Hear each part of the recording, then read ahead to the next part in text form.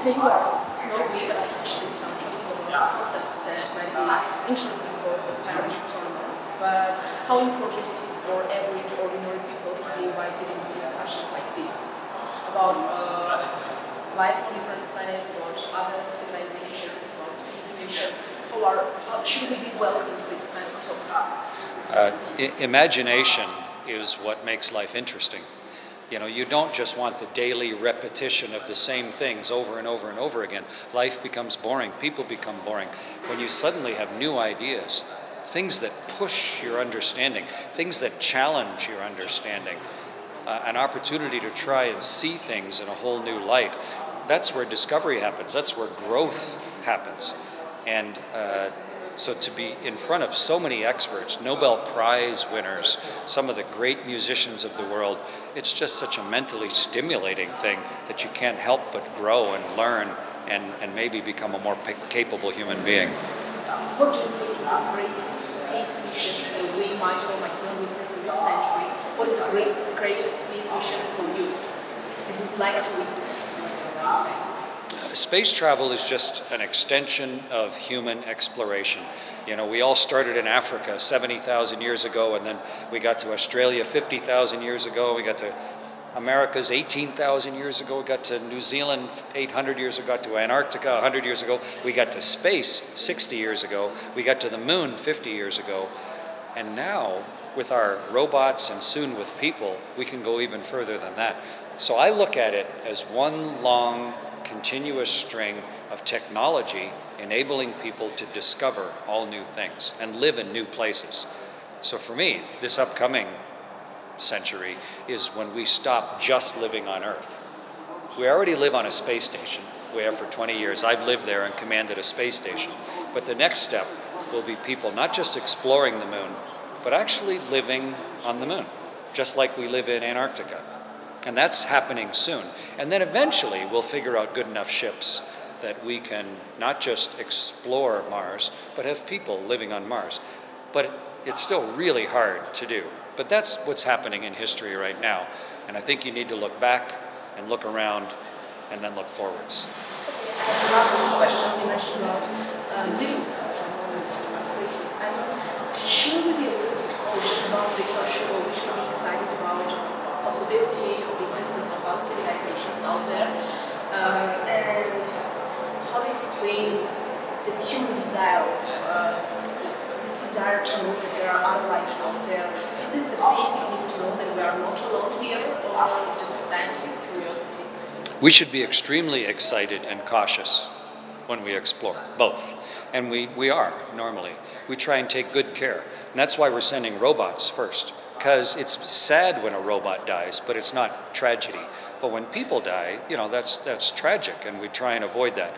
So first send our robots, like the Hubble telescope or the James Webb telescope, or the robots like Perseverance and Ingenuity that are exploring Mars right now. And then eventually we can learn enough that it can get safe enough that we can send people, because we are, by our very nature, we are driven to explore and try and understand. I mean, as an adult, you don't still live at home with your mom and your dad for the rest of your life. You want to go have a life of your own. You want to try something new. You don't always eat the same flavor of the same food every single day. You want to learn, experiment, try things. And then as you get older, you want to try and understand, how does all this work and how do I fit in? And are there other things possible out there? But our explorations are so good now that we may be able to find out very soon whether we're alone in the universe or not. That's a huge question. Are we alone in the universe or not? Because if... Why did you leave home? Why do you do everything out of a desire to understand life better, a desire to have a fulfilled personal life, to understand the meaning of everything, to see how we fit in? When I was on the space station, I sent a note out on Twitter and said, what do you want me to take a picture of? And people from all around the world said, I want to see a picture of my hometown, which I thought was cute, but it's because people are proud of where they're from, but they want to see how they fit into everything else. They want to understand the rest of everything else and how they're part of that. And so sending out our telescopes to try and find life somewhere else, if there is life somewhere else, we stand to learn a huge amount. But what if we can't find life anywhere else? Think just how important that is for how we take care of life on Earth. It's a really important thing to know. And we're just sort of at a moment in history where we've been able to address it like never before. So to me, it's one of the big questions of our age that maybe we can answer that no previous generation could ever answer. And then what we choose to do with that information, that's up to us. But it's a huge, interesting question, and we're right on the cusp of answering it. Thank you very much. I have one last non-scientific question. Where have you been in Armenia? Have you seen something here? So I've never been to Armenia before this trip. Obviously, I've seen Yerevan, but today I went to Lake Savan and I went to Dilijan as well. It's so beautiful, and to drive up through the countryside. Obviously, I've been around the world 2,600 times, so I've seen Armenia in a glance thousands of times. I know it from above, but to be here on the ground, to smell it and to walk it and feel the rain and feel the heat, and to get to know the people a little bit, that's really important to understand a place.